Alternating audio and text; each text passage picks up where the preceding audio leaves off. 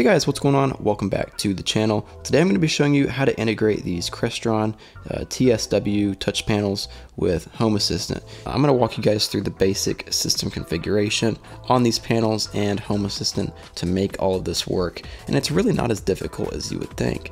So for this tutorial, I've actually gone ahead and pulled up a brand new installation of Home Assistant, and there's one plugin I want to show y'all that is really useful for this installation. So here's the GitHub page for it, which I'll link down below, and you're going to install this through Hacks, which is something that you hopefully already have on Home Assistant. If you don't, you need it. Really easy to install. It allows you to use a bunch of third-party plugins with Home Assistant, and what this plugin will allow you to do is it will one, it'll add an idle screen for your panel. It'll automatically make it go black or display an image. It'll also allow you to hide the navigation stuff on Home Assistant. So loading into Home Assistant, you can see I've already got Hacks pulled up. We're going to go ahead and search WallPanel here, and you can see Lovelace WallPanel is the first thing that comes up. So we're going to go ahead and click on that, and we will download it. And we'll go ahead and reload our browser here just so we can take a look at it. So now what we need to do is head over to our dashboard that we want to use on the touch panel. Once we're in the edit screen here, we can actually click on the little hamburger menu here and click Raw Configuration Editor. And this is going to bring you to a screen with some text on it. You're going to go ahead and come down here a couple lines, and I'm going to go ahead and paste this in. This will be in the description as well. This is just a basic set of options here to configure WallPanel for these screens here. This is also available on the GitHub page. It's the same thing. So we'll go ahead and do that, and we're going to enable the wall panel. It's going to hide the toolbar, which is the top bar here, and it's going to hide the sidebar as well, which is this bar right here. So now you can see if we reload the page, it only shows you what you have in your dashboard layout. So how do we edit this page now? Because you can see all of our buttons are gone.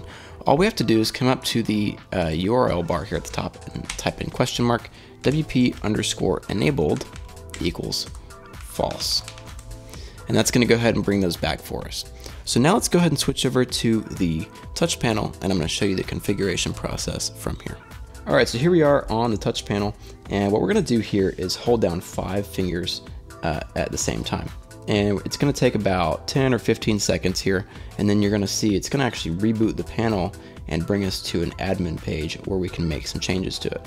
Now, if you're brought to this screen and you don't know what the password is, all you have to do is flip the panel around and find the little reset hole on it, and you're going to stick a paper clip in there and hold the button down while it reboots 11 times. And then once you've done that, you can do the same process again, hold the 5 fingers, and it'll bring you to this screen where you can log in with a username and a new password. Okay, so here we are. You guys can see I've gone ahead and logged in, and right now this panel has a static IP set on it, which we don't want. We want to go ahead and bring this onto the same network as our Home Assistant installation.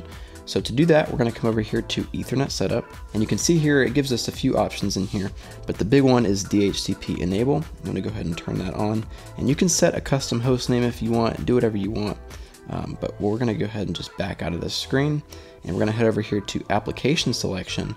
And what we want to do on here is scroll down just a little bit until we see EMS. You want to go ahead and select that and hit confirm selection. Okay, so the panel's gone ahead and rebooted, and we're presented with the EMS web page. And you can see here under my routers management page, we have this brand new DHCP lease, which we can actually head over to. And you can see we've got the Crestron admin page. Okay, so now once we've logged in, we're presented with this admin page. We're going to go ahead and head over to the settings here, and we can go ahead and scroll down and find applications at the very bottom. You can see we've got the EMS option already selected. And we can change the URL right here. So we'll go ahead and copy this, paste it in there, and hit Save Changes. And you actually don't have to reboot. You can just hit No, or you can reboot the panel if you feel better about that. But now I'm going to go ahead and switch back over to the camera, and we're going to set up the Home Assistant page on our touch panel. Okay, so here we are on the touch panel. You guys can see it's gone ahead and rebooted and presented us with the Home Assistant login page here. Okay, so I've gone ahead and typed in my login details here.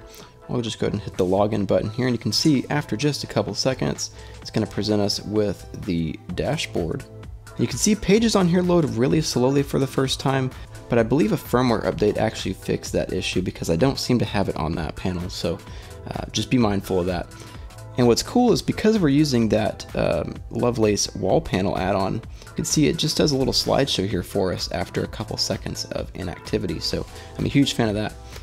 but if we tap it, it'll wake back up.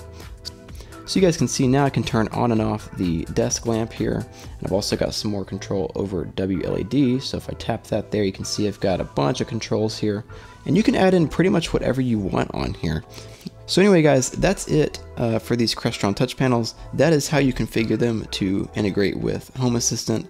In my opinion, they work really well. The only thing you're missing is some of the sensors and stuff on these panels, the microphone, stuff like that is not currently working under Home Assistant, but with some basic SSH communication, you actually can configure these panels to integrate even better with Home Assistant. You can add in brightness controls, sleep and wake, all kinds of stuff. So that'll be in a future video if y'all want to see that. But that's it for me today, guys. I hope this video helped y'all out. Don't forget to like and subscribe, and I'll see y'all in the next one.